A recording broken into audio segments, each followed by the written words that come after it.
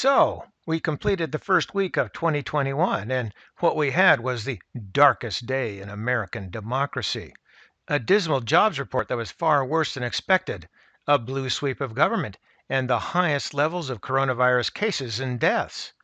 The most important was that the Fed said no taper anytime soon. And along with the current promise of $600, we have the promise of $2,000 checks and more and more. This seemed to spark the reflation trade in the stock market, along with cryptos and higher bond yields as small cap stocks surged. And in other news, reports circulated that Senator Manchin is going to spoil the party by saying he would not support $2,000 checks. And of course, the stock market immediately fell. And in other news, Biden saves the day later on with promises of lots of money for all. We'll have a $15 minimum wage, and that means my paycheck is going to go up. Biden also called for trillions of dollars in immediate further fiscal support, including increased direct payments. But, in his own words, the price tag will be high.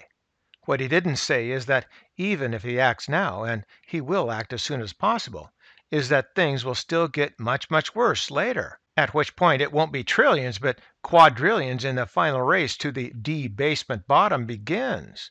No, that doesn't mean your mother's basement.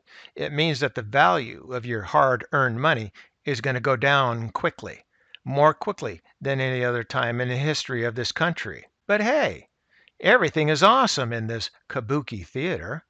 And in other news, Twitter closed President Trump's account permanently while Kylie Jenner has unfollowed Sophie Richie and more close friends. But don't even get me started on Kanye West or Kim Kardashian. So, let's take a look at the charts.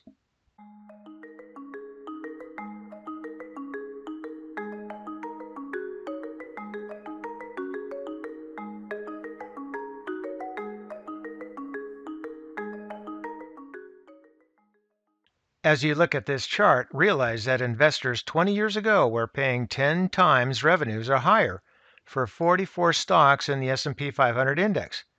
At that time, that was mind-numbing dumb. At some point, the market did run out of fools and the Nasdaq subsequently fell 83%. But hey, today there are nearly 60 companies in the S&P 500 that currently trade at more than 10 times revenues. It's the greater fool theory. But no one knows when the market reaches that very last fool. Just make sure it's not you. And we're now looking at the 4-year weekly chart on the spiders, the SPY. And as you can see here, from that bottom, we've come all the way up here. What a ride. Now pay attention to this area here. And in comparison to that area there, this area, and then this area. Moving on down into the volume doesn't really tell us too much, but the MAC does. Right here is a melt up. We're not done. We're still melting up. But this was a melt up here.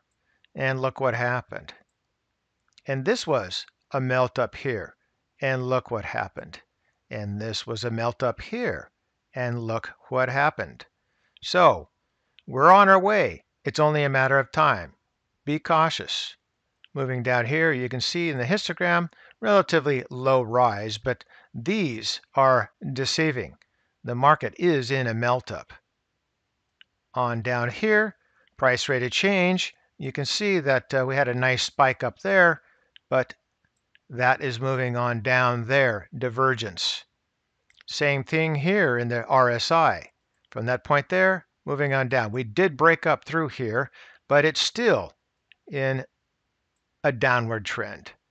Moving here into the stochastics, not going to tell us too much. We are at the top. We're in the oversold territory, but we can bounce along here for a while at least. Same thing as the Williams. So moving on back up here to the price chart. One last check. Just make sure that when the music stops, there's a chair for you. And for today, we're the channel that keeps up with the Kardashians. Thank you.